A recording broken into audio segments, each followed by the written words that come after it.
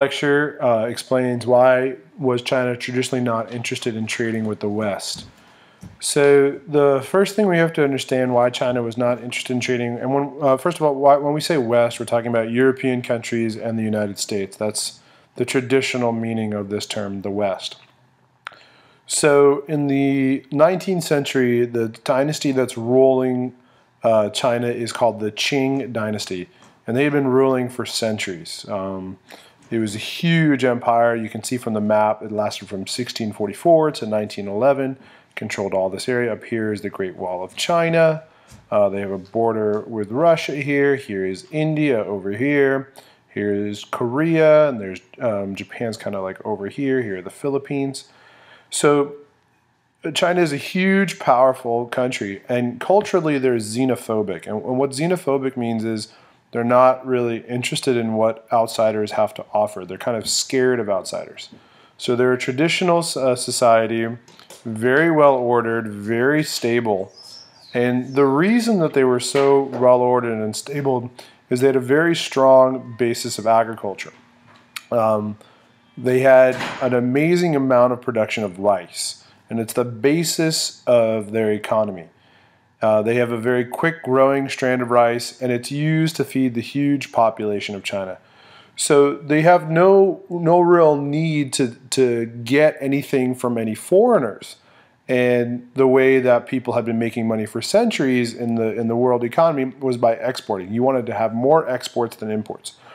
So China had no reason to import any food or anything like that, so they really only need to export things.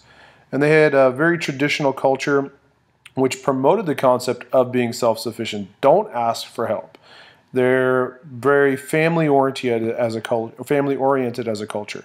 Here is a picture of a traditional Chinese textile. So even if the British are making great textiles, they're not interested in them because they have their own. They're not interested in any Western products whatsoever. What they are interested in doing is selling a lot of things to Western countries, most famously China, like plates. We call that fine china. When people get married, they order fine china. And the reason it was called fine china is the best flatware came from China. Now, the only port that Westerners could trade in was called Guangzhou, and it's down here in the south. And you have the Philippines over here. Here's India. So Western countries are coming in and they're trading in Guangzhou. And the Chinese culture does not allow them to go anywhere into the interior of China. They bring everything out of here. You can see Hong Kong is right here, which is a very famous place that produces a lot of goods even today. And so Guangzhou is the only place that you can do this. And because they control all the trade through their government of the Qing dynasty, there is the balance of trade is making a lot of money for China.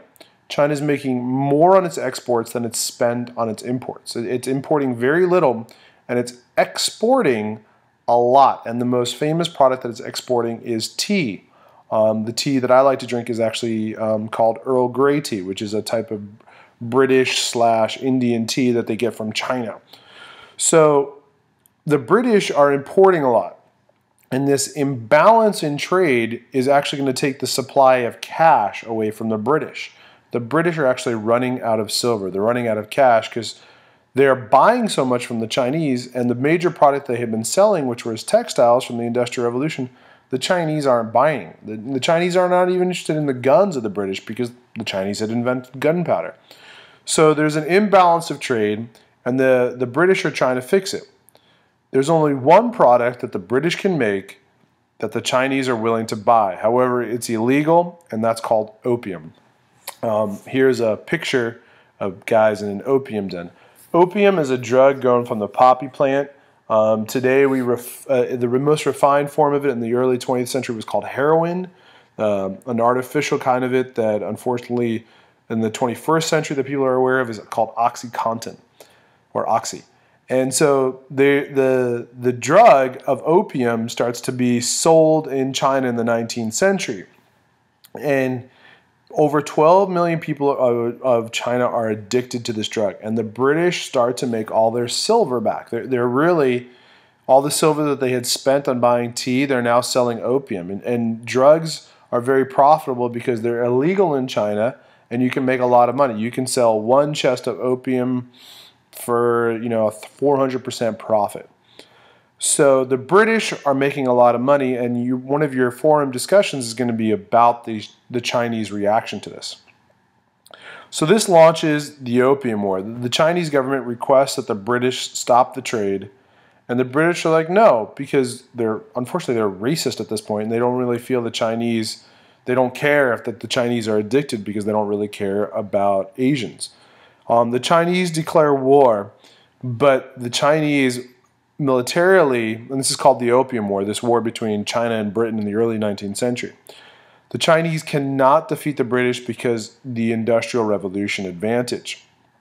Most battles in the Opium War are at sea, and the British, because they have the steam engine on their ships, here you can see in the background a steamship, they can move around the ocean regardless of the wind. They have sophisticated cannons, and literally the Chinese boats are called junks. And now, it's kind of a joke today when we say junk, we mean something that's really bad, but this was the term for it. And it's a wooden ship with sails. And the steamships, and here's a British painting of a battle during the Opium War, can sail around very quickly, can fire guns very quickly, and they completely demolish the Chinese Navy. So the Chinese are forced to sign the Treaty of Nanjing. And these are some terms that are going to be on your quiz and your exam. They have to give the British extraterritorial rights. And what that means is a British person living in China does not follow Chinese law. They have to follow British law. So, and this map right here will appear on your quiz and your exam as well. For sure your exam, hopefully we have room for it on your quiz. But you can see here the British, right here, this is their sphere of influence. And everybody gets a little bit of slice of China. Every Western country gets some China.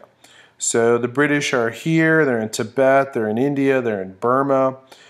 These places will have a lot of importance during World War II as well, so we want to introduce them. They're along here, along this river, the Yangtze River. The Germans have very little bit right here. The Japanese also get involved because they're going to westernize. They're not going to be like China, which is the focus of a future lecture. They're up here. You have the Russians. The Russians are kind of up here in the north. The French are down here in what we call Vietnam today. The United States does not necessarily get involved too much. They're mainly here in the Philippines.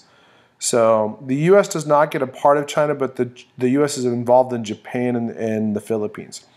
So there's a lot of countries who want a sphere of influence, and what they do with their sphere of influence is they dominate trade.